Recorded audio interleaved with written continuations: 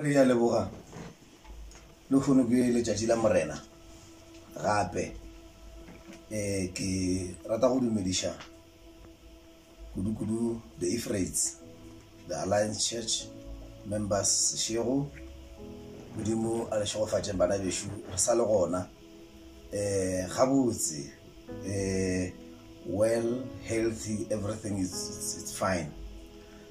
Now today I just want to share with you, like last week the calamities that the country is going through, and not only the country but the world as large, or rather at large. And today you know, the unemployment will be, and it is already in, and the declining economy, the downgrading by the world rating agencies. And lastly, we also touched on the issue of the contemporary disease, the so-called coronavirus that is ravaging the world and South Africa. So now nothing is doomed. There is still life hereafter. Today, Banavishin, two texts in particular, those will be my key address for today on our sermon. These two texts that I want to look at, we shall have a new season of recovery. We shall have a new season of recovery. It shall be. And nalwe nagrega dumela ra di jwalo ra ba positive ra levella kwa pele ra levella le godimo ka kgopolo ya gore there shall be new season, and indeed it will be. Now two texts that I want us to look at, Joel number 2 or chapter 2 verse 25 and 26. Let me read this chapter, Joel number 2 verse 25 and 26. It says, "And I will restore to you the years that the locust has eaten, the cankerworm and the caterpillar and the palmer worm, my great army which I send among you." Verse 26. "And you shall eat in plenty and be satisfied, and praise the name of the Lord your God, that has dealt wonderfully with you.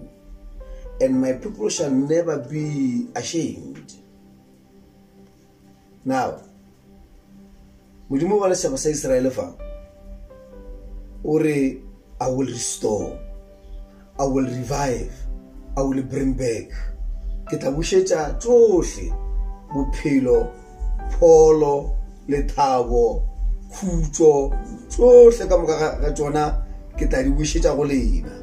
I know what you went through in the yesteryears. I know what you went through in the previous days, in the previous years.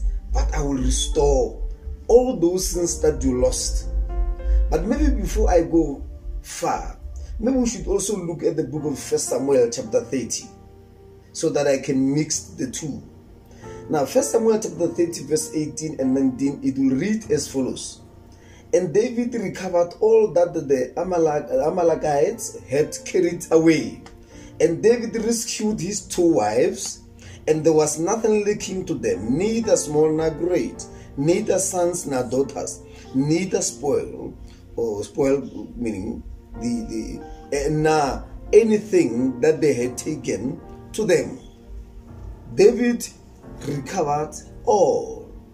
David recovered all. Now, I want to mix these two passages, the Joel and the Samuel, the 1 Samuel. Or in Mogo Joel, Mudimu bontsha ga botse gore setšhaba se fitile ka ga mathata a boima, ka ra mathata a boima. And let me say something very important there, because go na le mo Modimo a bolela mantswe a gore go sounda Modimo ile gore o ra gore I am the one who did that. And I will look at that later on my conclusion. I will explain that issue ya gore Modimo re I am the one who did that. Now I will touch that on my conclusion. Now, but he's saying to them, I will restore everything, your joy, your everything, your happiness, your everything. I will restore them for you. Now, more David, more First Samuel. We know all of us. Already. The Amalekites ba ile ba fenya Davida, ba thopa tsohle tsa Davida. A re go puleng ba geshu gore Davida be le mohlanga modimo. From his young age, even at this age, David was a servant of the Lord. But these calamities came upon him, this man of God, this servant of the Lord. Now, calamities came upon his life. The Amalekites ba tla ba thopa motswaro, ba thopa leruo la gagwe, ba thopa tsohle ka moka ile go tsa gagwe. Ba be ba thopa le basadi ba gagwe, ba thopa le bana ba gagwe. Kore ba thopa tsohle, ba moshia le jwalo, ba moshia a le bothateng, ba moshia a le vulnerable, e sa tlile monna go ba le seriti a le ka tsela ena e. I'm talking about the man of God here, David.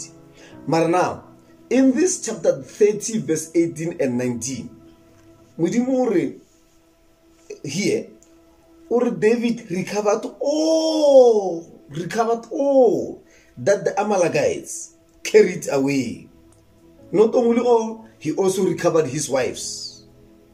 And the Bible says there was nothing lacking, neither small, neither great, even the sons and the daughters, everything that was taken away. There is a last sentence there. He says, David recovered all. So, but Gracie, I want to remind you once again, as I said last week, only my key word last week was, do not fear. So I want to repeat that to say, whatever that is upon us today, do not fear. God is in charge. God is in charge. Now, and I'm saying we may go going through whatever that we're going through. Maybe you're going through hunger. Maybe you're going through, unemployment. Maybe you're going through poverty. You're going through whatever that you're going through, sickness. You're going through whatever that you're going through. But I want to remind you on something very, very important. You shall recover everything lost in your life. It shall be. But it is incumbent upon us to believe, one, what the Lord says about us. We must believe what the Lord is saying about us. Believe it. I'm so impressed when this young man Joseph, he believed the Lord. But when and so forth and so on, I lose hope, I lose faith. He kept on believing.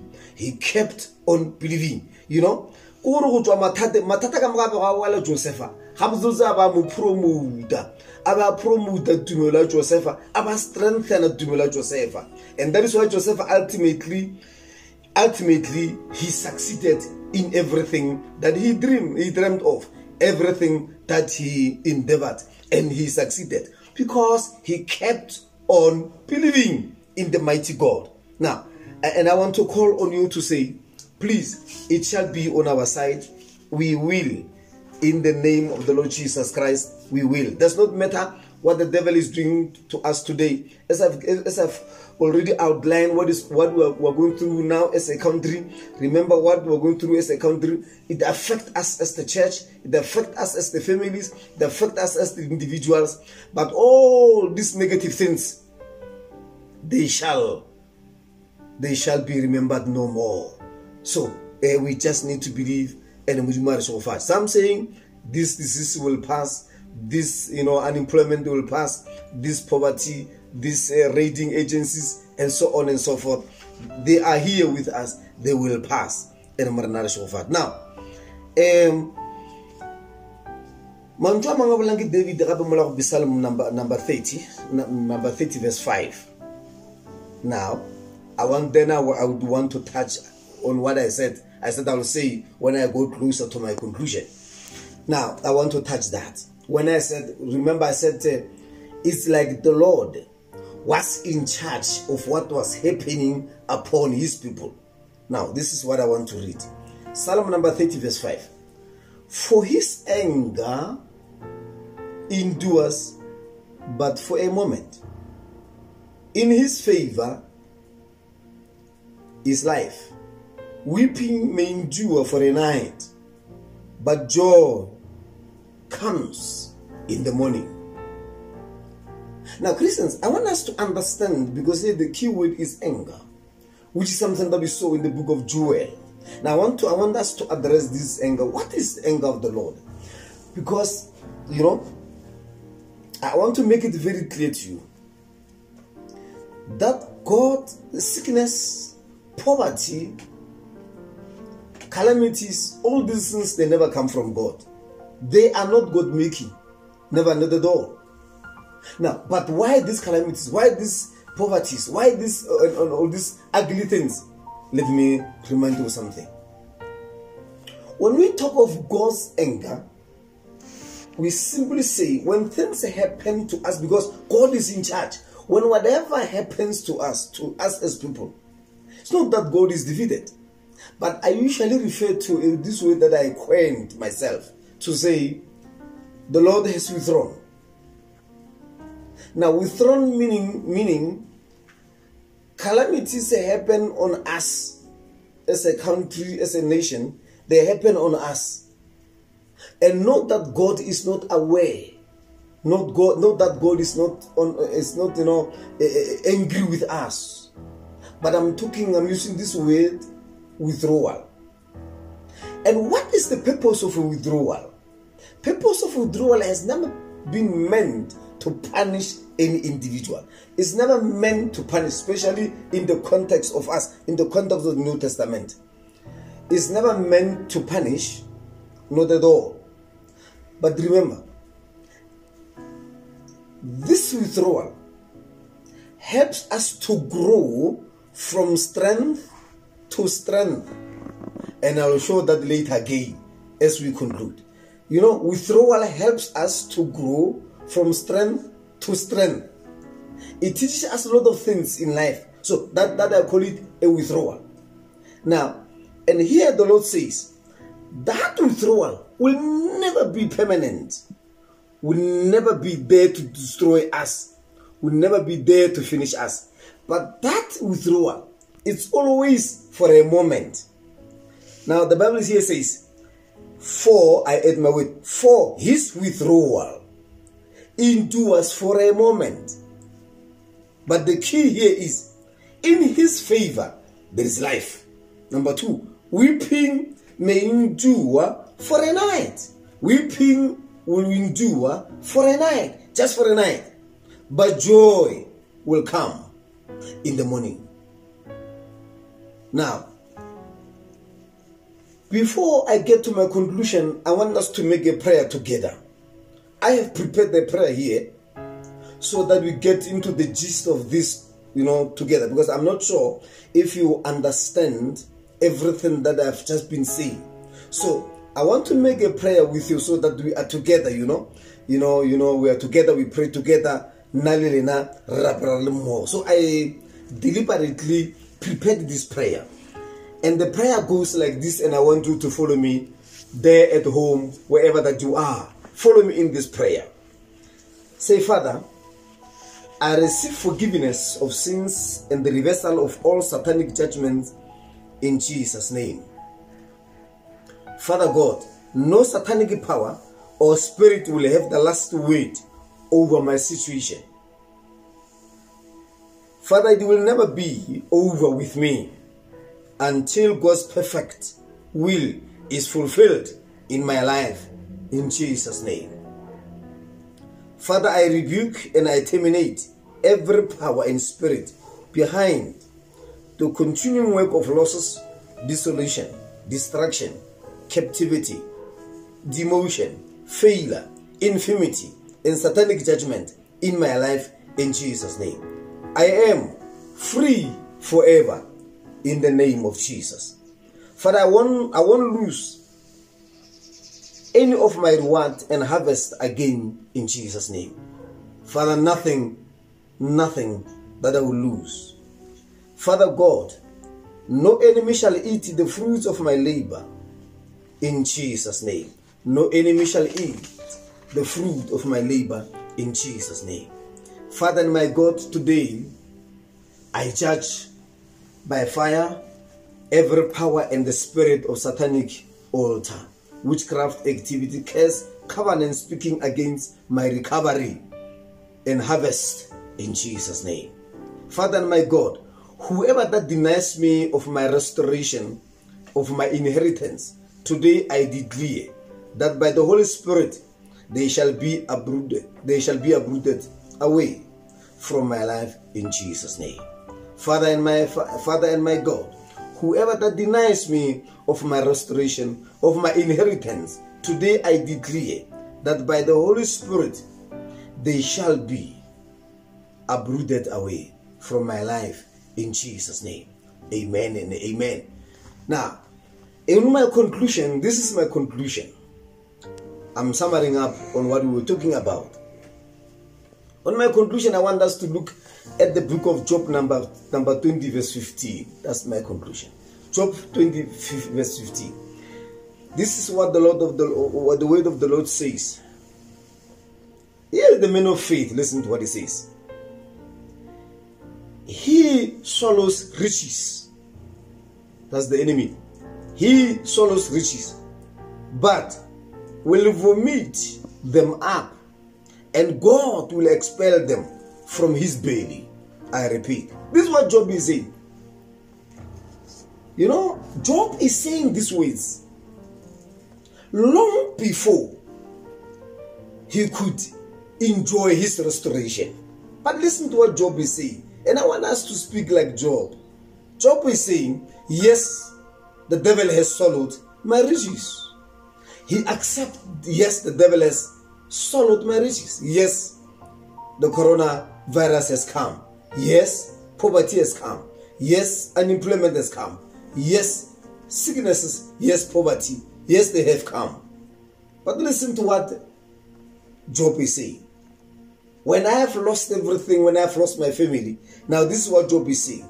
But the enemy will vomit them up, and God will expel them from his belly. In other words, God, not by his will, not by his choice, but God will expel them from his belly. For I know that they are in the belly of the enemy. The enemy has stolen my blessings. The enemy has stolen my children. The enemy has stolen my marriage. The enemy has stolen my job. The enemy has stolen my health. But now, I am saying in faith or by faith, I am saying, God shall expel them from the belly of the enemy, and they shall be restored back to me in Jesus' name. So this is what Job is saying. And I am saying today with you, and I want us to believe together to say, indeed, it shall be. It shall be. In the mighty name of Jesus, I pray. Now, lastly, 1 Corinthians chapter 10 verse 18. That's the last one. Lastly, 10 verse 18.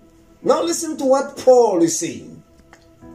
Paul is saying in conclusion, no temptation has overtaken you except what is common to mankind. And God is faithful. He will not let you be tempted beyond what you can bear. But when you are tempted, He also provides a way out so that you can endure it. Now, Bagresi. Ulo urilumisha tawete number 1. Ya ore kare, you mean from temptations. Temptations are part of our lives. So please don't give up because there is a temptation. Temptation has been there from the beginning, throughout the life of Jesus, throughout our lives. Temptation has been there. Now, even though temptations are there, but here's a promise. Such temptations are common to mankind. It be your poverty, sickness, whatever, call them all. They are all common to humankind. And that's the key. As long as you are a human being, born again as we are, but there are these common things which are common to human beings. So they affect us one way or the other. You know, we eat like they eat. We sleep like they sleep. We happen to be in hospital because, like they go to hospital. We happen to be poor because they are poor, and so forth and so on. All those things to us as born again Christians, we look at them, we see them as temptation. But then remember then, this is very important. Now the Bible says, upon all those things, God is faithful. He will not let you be tempted beyond whatever that you can endure or you can bear. So the Lord is good. Even when Corona is here, coronavirus is here, we will still be able to bear. Even if whatever that is here, we are able to bear with that. God is above everything. Now, Maranar Shofache, Maranar Buluke, Maranar Lireka Uluka, Mudumarna Gestach, Mudumarna Lukiri. May God bless you all, the Ephrates. May His name be glorified. And I want to bless you. Thank you very much. Amen.